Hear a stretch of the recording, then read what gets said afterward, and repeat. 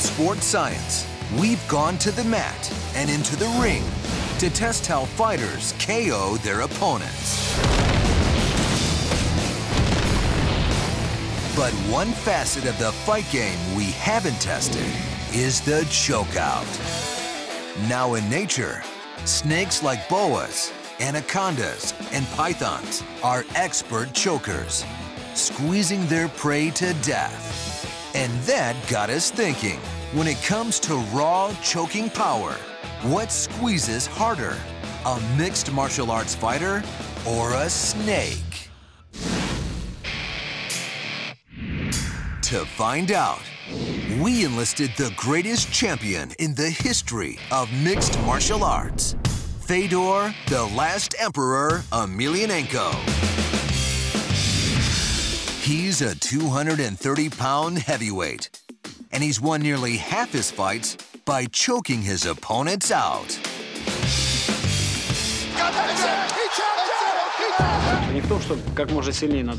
All people need to breathe.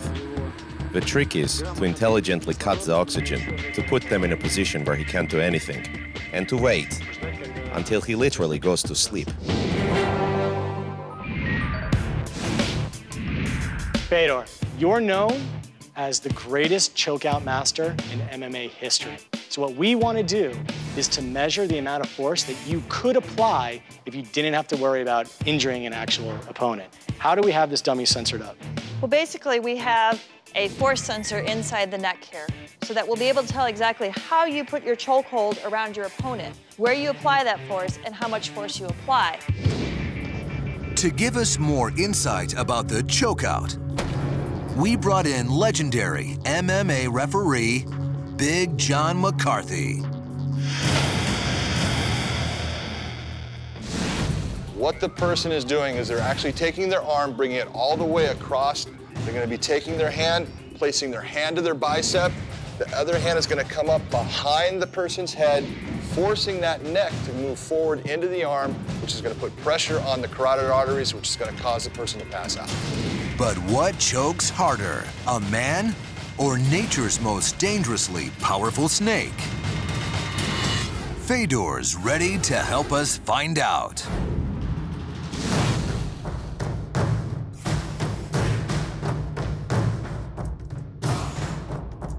Cindy, you ready? Ready.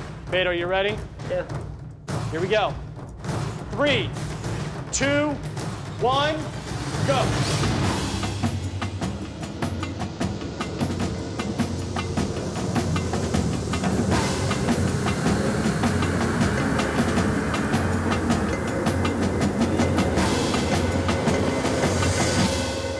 After 10 seconds, the data's in, and the results are staggering. Wow.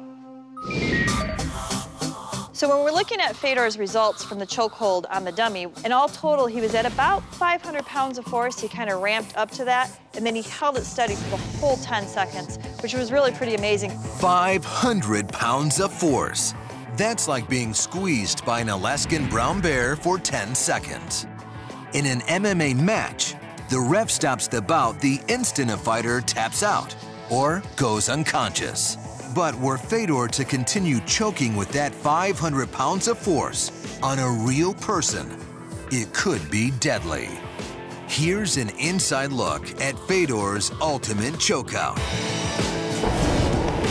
As the arms cinch up, the choke closes the carotid artery, blocking blood flow to the brain. It takes only 150 pounds of pressure to crush the trachea. So Fedor's 500 pounds would be more than enough to devastate the windpipe. And in the worst case scenario, if Fedor were to torque the rear of the neck, the strain could sever the spinal cord.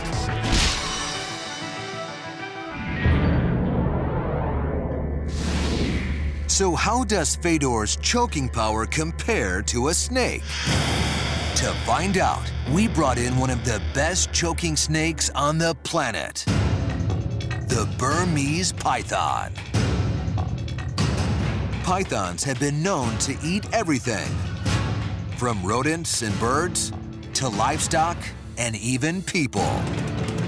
Once the constrictor actually gets a hold of you, whips a few coils around your windpipe and around your chest, every time you exhale, he'll tighten and hold it at that position. You will never take another breath as big as you just had. 5 to 10 seconds, timber, boom, down you go. That's it. To get this python to attack, and since it was feeding time anyway, the snake wrangler has provided a dead rat.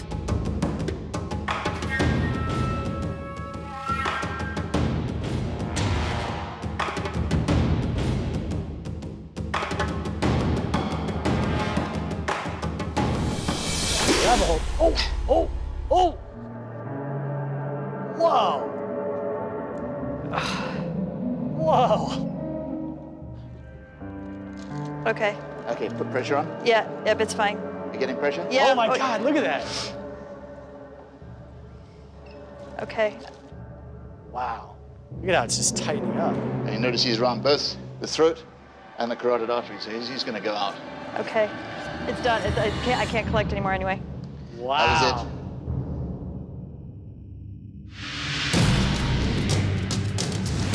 The data from our sensors is in.